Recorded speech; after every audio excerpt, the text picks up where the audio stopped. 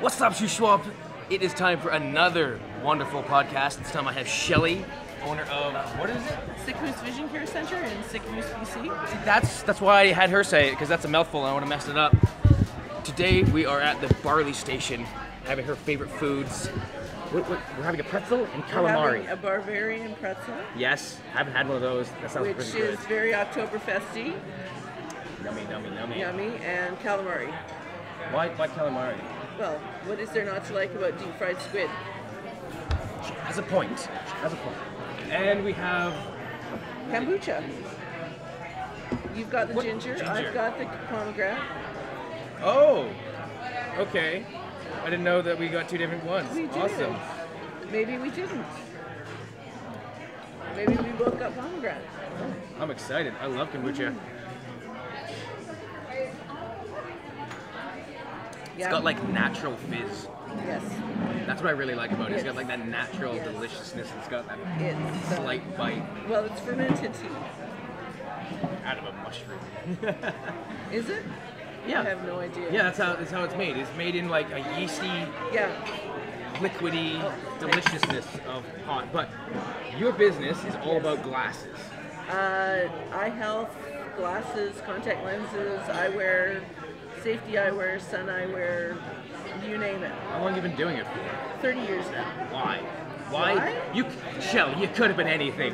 Why did you choose an eye doctor? Why did I choose an eye doctor? Well, I looked at medicine, and I decided I didn't want to be on call. Okay. Yeah. So, and now that I've gotten older, I realize that that's probably a really good thing that I decided not to be on call or do shift work. You wouldn't have actually been able to move the ladder to not do that? People who go into that field, are they actually a slave to the shift work like that? Like, I don't know. When you're called, that's it, you're in? That would suck. Yeah, I'm not sure. I've never had to do shift work. My husband does shift work, and I know he's pretty messed up for a few days after he gets off his trying to recycle the whole. That makes sense. Yeah. You've worn glasses all your life? Since I was 12. Okay. Yeah, or contact lenses, one or the other. So there's a lot of straight-to-consumer everything nowadays, including glasses of all sorts. Thoughts on that? Because there's a lot of good, there's a lot of bad. There's a lot of bad. So let's just go over the bad, because basically the only good is price point. Not necessarily. Really? No, not necessarily, no. One of the places... You get what you pay for. That's true. Yes. Well, I've gone to a website called clearly.ca, and they were pretty okay, but the main issue that we found with them is that it was actually very low quality lenses. Right. And coatings. It's really what the technology is really evolving to, and if you talk to Nikon, Zeiss, Sola, the big manufacturers, is the coatings that we put on there, they're so... thin? No, well, they're thin, but there's a lot of research and development that goes into them. Zeiss sent a man to the moon. If you see the picture of the Buzz Aldrin on the moon, that's a Zeiss coating that he's wearing to protect his eyes from gamma radiation. Oh, wow. So Zeiss has been forefront of research of that technology, anything to do with optics. It's quite amazing. They actually have a coating out now that takes those annoying LED headlights from being annoying to tolerable. Really? That doesn't come with a lot of money and research and of course cost. Yeah, paying someone $200,000 a year for one dude to do research and development, and there's like 20 of them. That adds up quick. Well, I'm not sure how much they get paid, but I'm sure you're engineers. Come on. Yeah, I'm sure they do well. Yeah. That's pretty good. One of the things that bothers people most about the glasses industry is finding replacements of hinges, of lenses, of everything about them. Yes. Is it specifically done just so they could sell more, or is it like, okay, new fashion, new style, we're really keeping up with the Joneses? It's new fashion, new style, so the suppliers I deal with, they're guaranteed to have parts for at least a couple years. Okay. Sometimes you get a frame that's really popular, it's on back order, we can't even get parts for it 6 months down the road until, we've got our next shipment in 3 months. Really? So sometimes it's a supply chain issue, sometimes it's a fashion trend. Yeah, if a frame is a good seller, they keep it around. If it's not a good seller, they drop below so many units, it becomes discontinued, they keep parts for a while, and then... And nothing's particularly standardized. No. Right? No. Literally. You think, you like, know, this is a hinge, there's 50 different types. This is a screw, and it just looks like a little screw, and you think that there'd be just one screw that we use, but no. No. No, there's like 10, 20 different screws. Why? This is like why I don't understand. And that's not even within the same. That's within the same company. Really? Never mind when you're starting to deal with 10 or 20 different companies. Wow. Yeah. It's like the thread depth, the pitch, the everything about it. It's just a screw. Never mind the temple or the front. As an optometrist that actually has a storefront, a brick and mortar. Mm-hmm.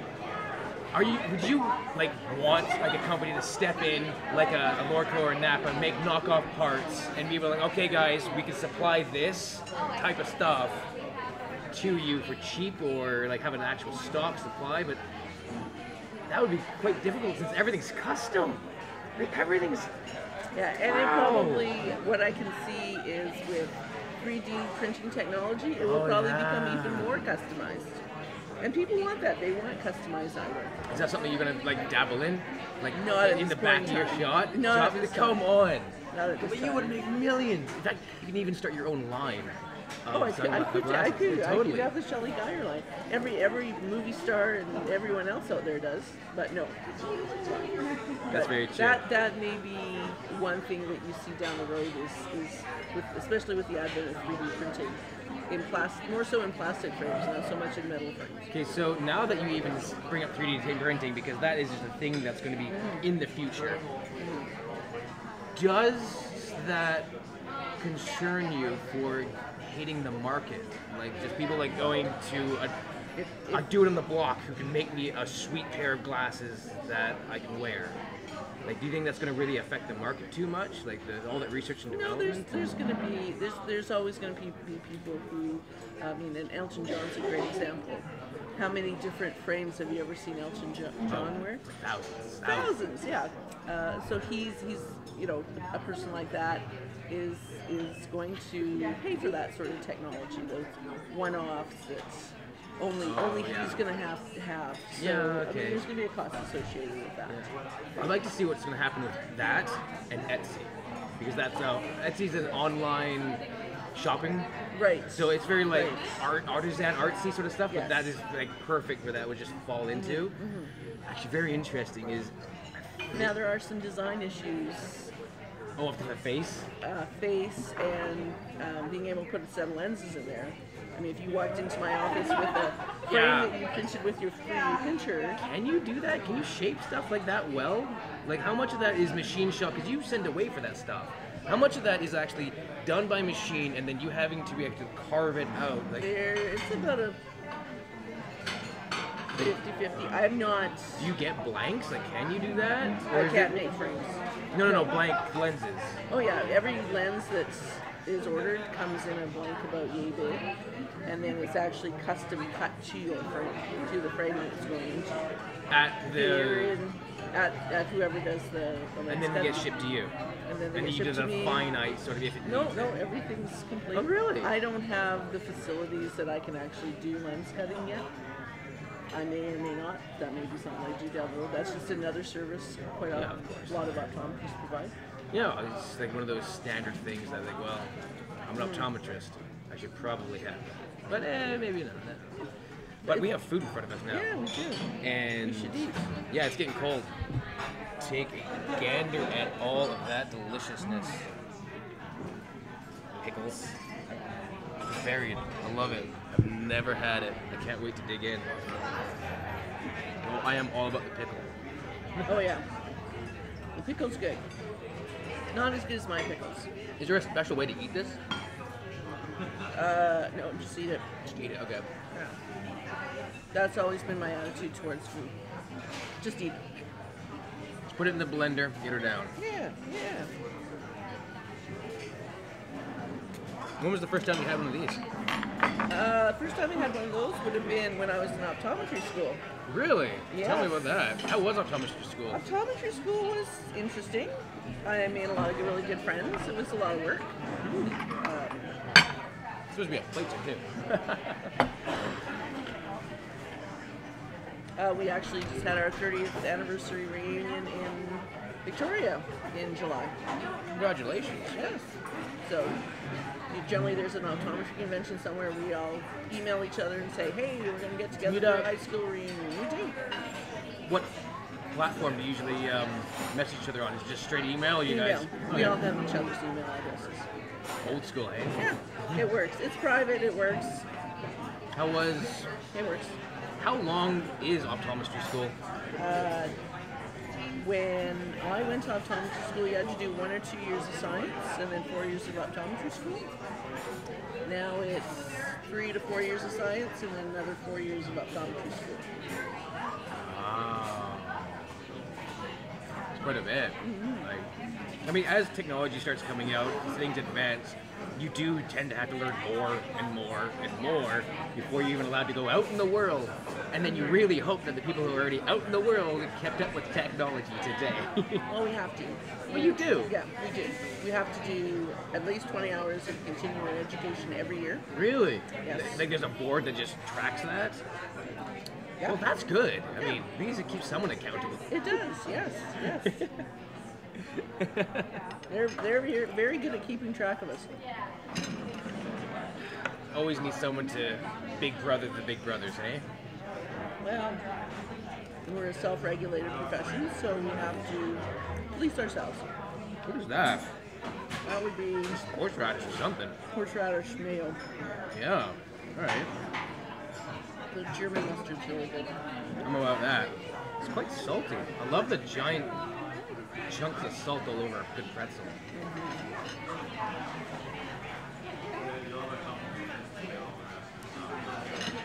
So yeah, it's the first time because Kitchener-Waterloo has a very large Mennonite German population.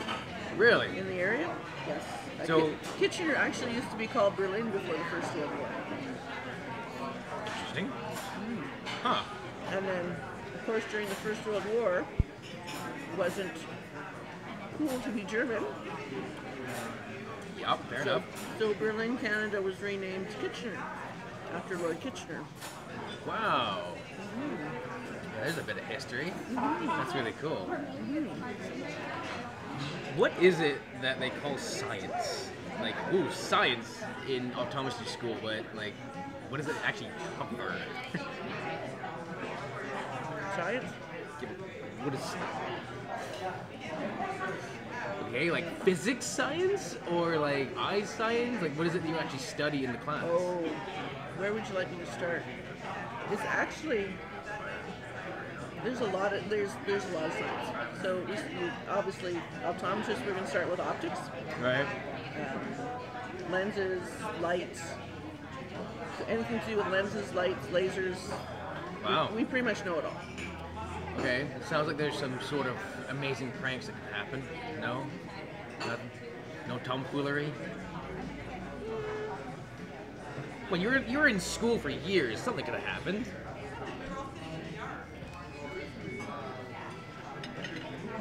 We went to Oktoberfest a lot. Just you and your friends just like, yeah, let's go to Oktoberfest. Oh no, it was very coordinated. We all went as en masse as a group. To the actual like the original stomping grounds of Oktoberfest, or like in Kitchener-Waterloo. Oh, very cool. Very cool. Awesome. So we're gonna finish this up, devour the rest of it, down this. Anything else you want to say to the wonderful people that show up? Oh, well, science. So optics. We did biology. We did chemistry. Right. Biochemistry. Psychology. Probably one of the most interesting classes I took was the psychology of sight. So how you think you see the things you think you see. explain that a little bit more. Yeah. You just little. How you think you see, you think the things you're seeing. Your perception is your reality. Right. Okay. So a great example. Basically, the world is as it is out there. Mm-hmm. Okay. However, how your senses input that reality. Are you talking? I watched a TED Talk a little while ago. Right. And there was this old gentleman on stage, and he was talking about seeing things that were not actually there because your eyesight is doing something, and it's actually incredibly more common than people think. And they think that they're actually losing their mind, but they're not. They're actually seeing like old figures. Yeah. That's what you meant? No, not quite to that extent. But I mean, if I look out the window, I see a truck going by, a white truck going by. Now, if I was my brother, who is terribly, terribly color deficient, he would still see a white truck going by, but now that brown car that just went by, he might see it as being gray, for instance. The car hasn't changed, the color hasn't changed, but yet we're not perceiving the same reality. And that's only a really simple example. So you can see if... Is that like color blindness? Yeah. Oh, okay. Yeah. Color deficient. We call it color deficient because there's very few people who are color blind. Is there really a politically correct way to say it? Yeah, there is actually. Really? Being color deficient is far more descriptive than being color blind. Huh. Approximately 8% of men are color deficient. Right. So they perceive shades of color that necessarily aren't the actual shades that are out there. What color is that? That's brown. Right. Very few women are color deficient where the curve is full. No, I was testing myself, that's all. Okay, good. But that's just a really, so I would look out the window and say, oh, did you see that brown car go by? And he'd say, no, it's a gray car. Really? And that's just a really simple example. I mean, we both see well. Okay. We're both, we don't have any mental health issues. We don't have any it's just neurological one of those things. issues.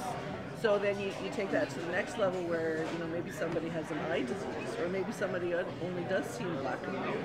So they're going to perceive the world as being far different than you and I. And that may be normal for them. I met a guy in the oil patch, and he actually saw everything in black and white. He's like, I see it like a dog. I was like, black and white? He's like, yeah, man, I see everything in black and white. But I didn't always see it in that shade of gray and white. He had the ability to see color in his younger years, and something happened and he got an eye disease, and then it started to deteriorate a little bit more and blur, and then they tried to fix it, and then it just went full black and white. And he's like, yeah, man, I'm going blind slowly. It's like it's just that is his reality. The question is his reality the wrong reality? Yeah, I mean, it's all my perception. It's just so interesting the way that we all have to live with something like that. It's just... So if I'm trying to convince you, no, that's a red car, and I'm 100% adamant that that's a red car out there, and you're saying, no, it's a gray car. Yeah. Who's wrong, who's right? But then you get into some of the more difficult things. Like what? Say that red car gets in an accident with a green car. Yeah, or does your mind explode? No, it just sees it the way it sees it. So, but you can see how it's quite easy. I mean, that's one simple example. Okay. So you can see how you've got a mental health issue, or you've got... How common is mental health issue and issues with the eyes?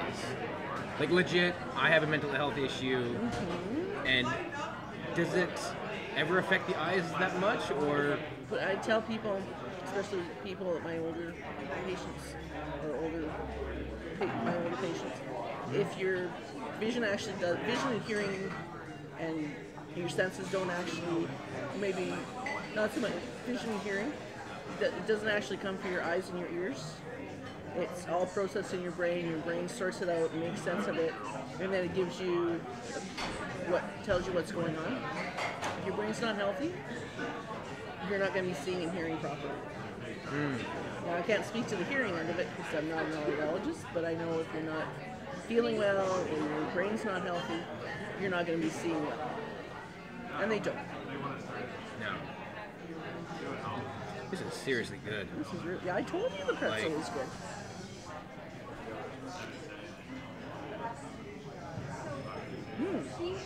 Totally Look at all those legs on that thing. Ever see those videos of a person swallowing a live one? Or octopi? Yeah, no, I might pass on that. Yeah, me too. I think that's kind of cruel. Yeah, I kind of. Yeah, I think your food should be dead before you eat it. I think there's a lot of animals you need to tell that to first. Well, like I said, we're a little higher up on the food chain. I don't know. Humans eat everything. We do. I mean, by that, I suppose you mean higher up in the food chain, but we tend to eat everything. We do, but we do have the technology to cook our food. Oh, there's a lot of things that are good raw. Cookie dough. What else is good? Though, mind you, I was in Burma. Okay. Southeast Asia. Right. And one of the big delicacies, which I don't see on this table, which is probably a good thing, is some type of beetle fried in oil. Really? Very good. I don't know, I never tried one. So, one of the most... So my theory is if it's fried in oil, or fried, or somehow coated in some type of fat, it's tasty. We like to eat it. And that may be... Has trans fat equal good? That may be a genetic thing that we've developed, because if you go back, even up until the last 100 years, we didn't get a lot of fat in our diet. Actually, if you read Reader's Digests from the 1930s, one of the things the U.S. government was worried about was people eating enough fat in their diet. Really? It was a huge concern at that time, yeah. Really? Wow. Yeah.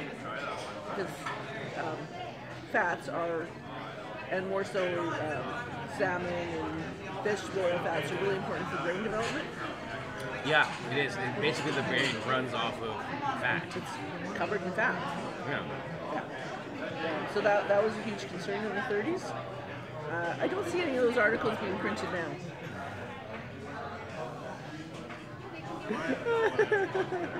No, it's like now the complete opposite. Yeah. Stop eating fat. You're eating too much. Trans fats, no. Everyone just go keto. You a big pickle fan? I'm a big pickle fan. You can have those because mine are better. I respect that. I'll bring them to the Toastmasters potluck. You'll see what I mean. Do you spice your own pickles? Like actually, not just pickle them, but spice them? Oh, yeah. Oh, good girl. Oh, yes. Yeah. I'm looking forward to that. My husband and I make the best pickles. I'm so excited now.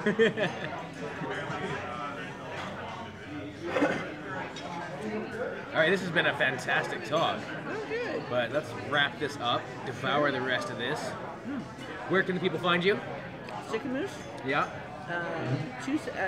Currently I'm at 217 Finlayson Street. So if you come off the bridge, you take your first right, and I'm in the medical dental building right in front of you. Right. In a few months, I will be at 314 Finlayson Street, which is half a block down the street away from the water. And you have a wonderful social media person that takes care of all your stuff, don't you? I do. So where can we find you online? SicamousVisionCare.ca. Right. No, sorry. SicamousVision.com. Or you can follow the office renovations on my Facebook page at Sicamous Vision Care. Are you completely expanding, like doubling the size? Triple the space. For anything particular? Like, are you adding more services, or are you just having lots more frames? We're just, if you've been to my office at 217 Finlayson Street, I'm sure some of the people have, right. They will totally understand why I'm moving, because it's a very, yeah. So we're going from 550 square feet to... Oh, that's tiny. Oh, I know it's tiny. To 1550. That's awesome. So triple his face essentially. And what's your Facebook? Sicamous Vision Care. On Facebook. Okay. Yeah. Cool.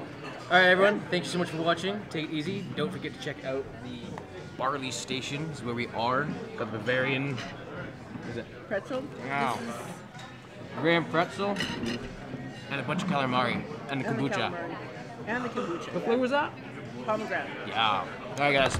Take it easy. Peace. Thanks, everyone, for listening. Your attention means the world to me. Please, please, please share this, pass it on, and tell your friends it's the best podcast in the Shuswap. Let me know what you thought. Have a good day.